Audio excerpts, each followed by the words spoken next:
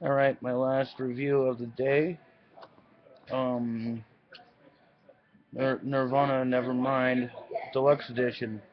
It's got, of course, you know, Nevermind is one of the greatest albums of all time by Nirvana.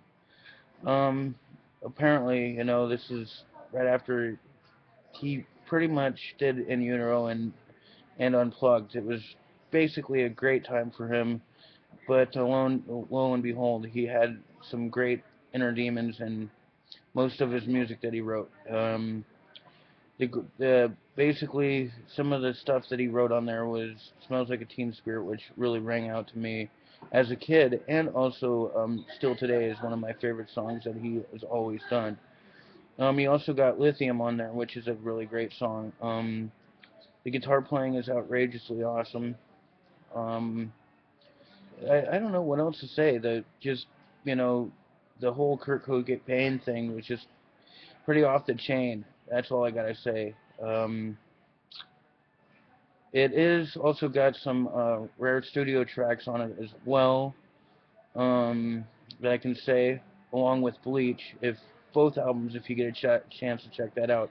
Also, I'm sorry I'm talking about this, but feel like I'm talking to a machine, but that's all right. Um, Both Nirvana Bleach, Nevermind, and also In Utero are now deluxe editions. So basically, they got more studio tracks on them, and basically, it makes it seem like he's a good guitar player. Um, I'm a lover for Miss Kurt Cobain because of his great guitar playing and his great lyric writing.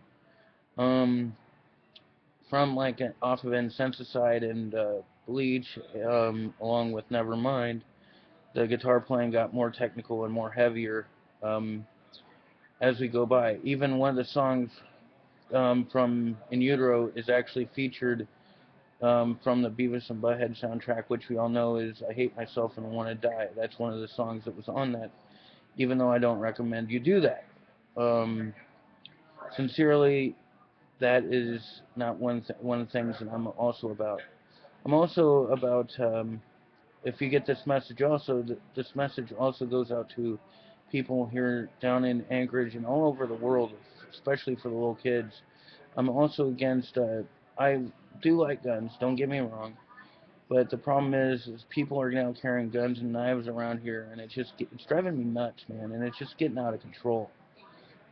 If you can understand my opinion, you know, it's just the violence is just getting to be too much in this day and age, and we all could do a lot better to in this society that we live in.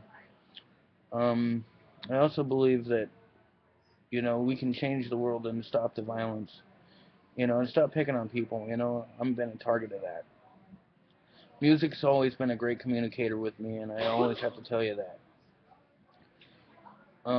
But you know, I've been loving music ever since I was about 5 or maybe even 4 years old. I just loved it, and so you know, it's always been in my heart. So this is one of my favorites.